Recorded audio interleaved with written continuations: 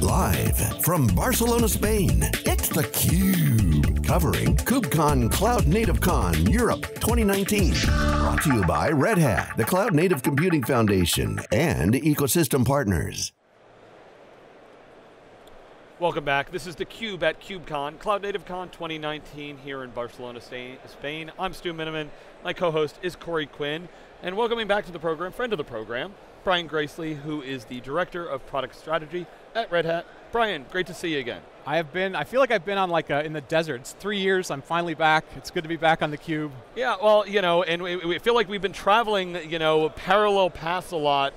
theCUBE goes to a lot of events. We do a lot of interviews, but I think when you go to shows, you actually have more back-to-back meetings than we even do. So yeah. We feel you in the jet lag and a little bit of exhaustion. Yeah. Thanks for making time. Yeah, it's great. I had dinner with you 2 weeks ago. I did a podcast with Corey a week ago, and now, due to the magic of the internet, we're all here together in one place. It's good. Yeah, absolutely. Well, Brian, as we know at a show like this, we all want to hold hands and sing Kubernetes Kumbaya. It's wonderful to see that all of the old fights of the past have all been solved by software and the cloud. All good. It's all good. Yeah, what did somebody said? It's a cult. I think I heard Owen Rogers said it's now officially a cult. What did Corey, you called it the Greek word for spending lots of money? It's yeah, it was named after the Kubernetes, the Greek god of spending money on cloud services. Yeah. All right. So Brian, you talked to a lot of customers here. Yep. As they look at this space, how do they look at it? There's still times that I hear them, I'm using this technology and I'm using this technology, and gosh darn it, vendor, you better get together and make this work. So, open source we'd love to say is a panacea, but maybe not yet. I don't think we hear that as much anymore because there is no more barrier to getting the technology. It's no longer, I get this technology from vendor A and I wish somebody else would support the standard. It's like, I can get it if I want it. I think the competition we typically have aren't about features anymore. They're simply, my business is driven by software. That's the way I interact with my customer. That's the way I collect data from my customers, whatever that is. I need to do that faster, and I need to teach my people to do that stuff. So the technology becomes secondary. Like I have this saying, and it frustrates people sometimes, but I'm like, there is not a CEO, a CIO, a CTO that you will talk to that wakes up and says, I have a Kubernetes problem. They all go, I have this business problem, I have that problem. It happens to be software. Kubernetes is a detail. Yeah, Brian, those were the same people 10 years ago had a convergence problem. I never ran across them. If you screw up a Kubernetes rollout, then you have a Kubernetes problem. Right. But it's entertaining though. I mean, you are the Director of Product Strategy, which is usually a very hard job, with the notable exception of one very large cloud company where that role is filled by a post-it note that says simply, yes. So as you talk to the community and you look at what's going on, how are you having these conversations inform what you're building in terms of OpenShift? Yeah, I mean, strategy, you can be one of two things. You can either be really good at listening or you can have a great crystal ball. I think Red Hat has essentially said, we're not going to be in the crystal ball business. Our business model is, there's a lot of options. We will go get actively involved with them. We'll go scratch our knees and get scars and stuff. Our biggest thing is, I have to spend a lot of time talking to customers going, what do you want to do? Usually there's some menu that you can offer them right now, and it's really a matter of do you want it sort of half-baked? Are you willing to sort of go through the learning process? Do you need something that's a little more finalized? We can help you do that. And our big thing is we want to put as many of those things kind of together in one stew so that you're not having, not you Stu, but other stews, thinking about, I don't want to really think about them. I just want it to be monitored. I want the network to just work. I want scalability built in. So for us, it's not so much a matter of making big strategic bets. It's a matter of going, are we listening enough and piecing things together so they go, yeah, it's pretty close and it's the right level of baked for what I want to do right now. So Brian, an interesting thing there, there's still quite a bit of complexity in this ecosystem. Red Hat does a good job of giving adult supervision to the environment, but when I used to think, when RHEL came out, it was like, okay, great. Back in the day, I get a CD and I know I can run this. Today here, if I talk to every Kubernetes customer that I run across and say, okay, tell me your stack and tell me what service mesh you're using, tell me which one of these projects you're doing and how you put them together, there's a lot of variation. So how do you manage that, the scale and growth with the individual configurations that everybody still can do, even if they're starting to do public clouds and all those other things?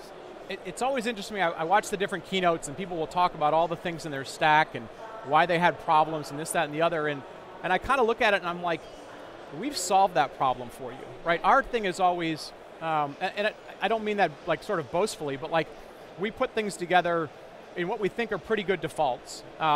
It's the one probably big difference between OpenShift and a lot of these other ones that are here is that we've put all those things together as sort of what we think are pretty good defaults. We allow some flexibility, so you don't like the monitoring, you don't like Prometheus, plug in Splunk, that's fine. But we don't make you stand on their head. So for us, a lot of these problems that, like our customers don't go, well, we can't figure out the stack, we can't do these things, they're kind of built in, and then their problem becomes, okay, can I highly automate that? Did I try and make too many choices, where you let me plug things in? And for us, what we've done is, I think if we went back a few years, people could say, you guys are too modular, you're too pluggable. We had to do that to kind of adapt to the market. Now we've sort of learned over time, like, you want to be immutable, you want to give them a little less choice, you want to really, if you're going to deploy in AWS, you got to know AWS really well. And that's, not to make this a commercial, but that's basically what OpenShift 4 became, was much more opinions about what we think are best practices based on about 1,000 customers having done this. So we don't run into as many of like pick your stack things. We run into that next level thing. Are we automating it enough? Do we scale it? How do we do statefulness, stuff like that? Yeah, I'm curious, in the keynote this morning, they called, Kubernetes is a platform of platforms. Does that messaging resonate with you and your customers? Yeah, I think so. I mean, Kubernetes by itself doesn't really do anything. You need all this other stuff. So when I hear people say we deploy Kubernetes, I'm like, no, you don't. It's the engine of what you do, but you do a bunch of other stuff. So yeah, we like to think of it as like, we're platform builders. You should be a platform consumer, just like you're a consumer of Salesforce. They're a platform, you consume that. Yeah, one of the points made in the keynote was how one provider, I believe it was IBM, please yell at me if I got that one wrong, talks about using Kubernetes to deploy Kubernetes. Yeah. Which on the one hand is super cool and a testament to the flexibility of how this is really working. Yeah. On the other, and thus the serpent devours itself. And it becomes a very strange question of, okay, then we're starting to see some weird things. Where do we start? Where do we look? Indeed.com for a better job. Right. And it's one of those problems of at some point you just can't manage a head around complexities inside of complexities. But we've been dealing with that for 40 years. Yeah, Kubernetes managing Kubernetes is kind of one of those weird words like serverless. You're like, what does that mean? I don't think you mean what you want it to mean. The simplest way we explain that stuff, so a couple of years ago there was a guy named Brandon Phillips who had started a company called CoreOS. He stood up at KubeCon. I believe you'll find it's pronounced CoreOS, but CoreOS, please continue. Exactly. He stood up in the Seattle one when there was 1,000 people at this event, or 700, and he said, I've created this pattern, or we think there's a pattern that's going to be useful. The simplest way to think of it is, there's stuff that you just want to run, and I want essentially something monitoring it and keep it in a loop, if you will. Kubernetes just has that built in. I mean, it's kind of built into the concept, because originally Google said, I can't manage it all myself. So that thing that he originally came up with or codified became what's now called operators. Operators is that thing now that's like, okay, I have a stateful application. It needs to do certain things all the time. That's the best practice. Why don't we just build that around it? And so I think you heard in a lot of the keynotes, if you're going to run storage, run it as an operator. If you're going to run a database, run it as an operator. It sounds like Inception, Kubernetes running Kubernetes. It's really just, it's a health loop that's going on all the time with a little bit of smarts that say, hey, if you fail this way. I always use the example, like if I go to Amazon and get RDS, I don't get a DBA. There's no guy that shows up and says, hey, I'm your DBA. You just get some software that runs it for you. That's all this stuff is. It just never existed in Kubernetes before. Kubernetes is now matured enough to where they go, oh, I can play in that world. I can make that part of what I do. So it's less scary. It sounds sort of weird, Inception-y. It's really just kind of what you've already gotten out of the public cloud now brought to wherever you want it. Well, one of the concerns that I'm starting to see as well is there's a level of hype around this. We've had a lot of conversations around Kubernetes today and yesterday, to the point where you could almost call this Kubernetes and Friends instead of CloudNativeCon. Yeah. And everyone has described it slightly differently. You see people describing it as systemd, as a kernel, sometimes as the way and the light. And someone on stage yesterday said that we all are familiar with the value that Kubernetes has brought to our jobs. and our lives, as I think was the follow-up to that, which is a little strange. And I got to thinking about that, and I don't deny that it has brought value, but what's interesting to me about this is I don't think I've heard two people define its value in the same terminology at all, and we've had kind of a lot of these conversations. So obviously not a cult, because they would all be on message if it was a cult. Yeah. It's a cult with very crappy brand control, maybe. We don't know. Yeah, I always just explain it that, like, you know, if I went back 10 years or something, you know, people, any enterprise said, hey, I would love to run like Google or like Amazon, right? Apparently, for every one admin, I can manage 1,000 servers, and in their own data center, it's like, well, I have one guy and he manages 5, so I have cloud envy. We tried to add a 6th and he was crushed to death. Turns out those racks have size and weight limits. That's right. And, you know, so people, they wanted this thing, they would have paid an arm and a leg for it. You move forward 5 years from that, and it's like, oh, Google just gave you their software. It's now available for free. Now what are you going to do with it, right? Well, I gave you a bunch of power. So, yeah, depending on how much you want to drink the Kool-Aid, you're like, this is awesome. But at the end of the day, you're just like, I just want the stuff that is available to me, you know, that's freely, you know, publicly available. But for whatever reason, I can't be all in on one cloud, or I can't be all in on the public cloud, which I know you believe in that. There's tons of economic value about it. There's just some companies that can't do that. And I fully accept that. My argument has always been that it is, I think it's a poor best practice. Yeah. When you have a constraint that forces you to be in multiple cloud providers, yes, do it. That makes absolutely perfect sense. Yeah, if it makes sense, do it. And that's kind of what we've always said, look, we're agnostic to that. If you want to run it, into disconnected mode on a cruise ship, great, if it makes sense for you. If you need to run, you know, like, the other thing that we see... That cruise ship becomes a container ship. Becomes a container ship. I had an interesting conversation with the bank last night. I had dinner with the bank. We were talking, they said, look, I run some stuff locally where I'm at because I have to, and then, you know, we put a ton of stuff in AWS. He told me this story about a batch processing job that cost him like $4 or $5 million today. He does a variant of it in Lambda, and it cost him like $50 a month. You know, so we had this conversation, and it's going like, I love AWS, I want to be all in at AWS, and he said, and here's my problem. I wake up every morning worried that I'm going to open the newspaper and Amazon, not AWS, Amazon is going to have moved closer into the banking industry than they are today. And so I have to have this, you know, kind of backup plan, if you will. Backup's the wrong word, but sort of contingency plan of like, if they stop being my technology partner and they start becoming my competitor, which there's arguments. And for most of us, I'd say that's not a matter of if, but when. Right. And some people live with it great, like Netflix lives with it, right? Others struggle. So that guy's not doing multi-cloud in the future. He's just going like, I would like to have the technology that allows me if that comes along, right? I'm not doing it to do it. I'd like the back, you know, that built in. So Brian, I just want to shift a little bit off of kind of the multi-cloud discussion. The thing that interests me a lot, and especially I've talked to a number of the OpenShift customers, it is historically infrastructure was the thing that slowed me down. Yep. We understand, oh, I want to modernize that. No, wait, the back-end thing or provisioning, these kind of things take forever.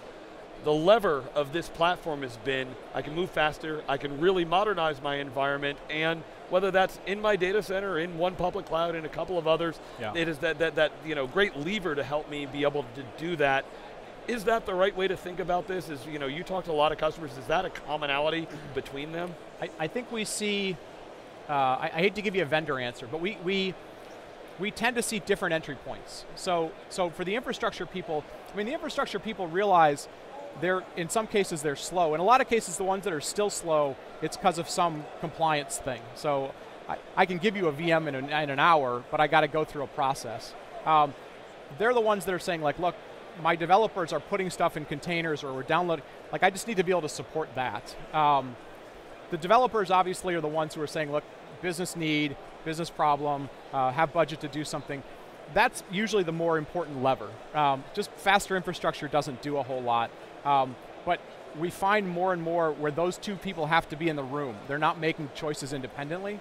But the ones that are successful, the ones that you hear case studies about, none of them are like, we're great at building containers. They're great at building software. So it's, the development drives it. Infrastructure still tends to have a lot of the budget, so they play a role in it, but they're not dictating where it goes or what it does. Yeah, any patterns you're seeing or things that customers can do to kind of move, further along that spectrum? Yeah, I think, there's a couple of things, and whether you fit in this or not, number one, nobody has a container problem, right? You start with a business problem, right? That's always good for technology in general, but this isn't a refresh thing. This is some business problem. That business problem typically should be, I have to build software faster. We always say, I've seen enough of these go well and I've seen enough go poorly. These events are great. They're great in the sense of people see that there's progress, there's innovation. They're also terrible because if you walk into this new, you feel like, man, everybody understands this, it must be pretty simple. And what'll happen is they start working on it and they realize, like, I don't know what I'm doing. Even if they're using OpenShift and we made it easy, they don't know what they're doing. And then they go, I'm embarrassed to ask for help, which is crazy because if you get into open source, like the community's kind of all there to help. So it's always like, business problem, ask for help early and often, even if it embarrasses you. Build, don't go after low-hanging fruit, especially if you're trying to get further investment. Spinning up a bunch of web clusters or hello world nobody cares anymore.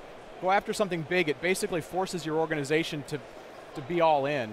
And then the other thing, and this is the thing that's never intuitive to IT teams, is at the point where you actually made something work, you have to look more like my organization than yours, which is basically, you have to look like a software marketing company. Because internally, you're trying to convince developers to come use your platform or to build faster or whatever.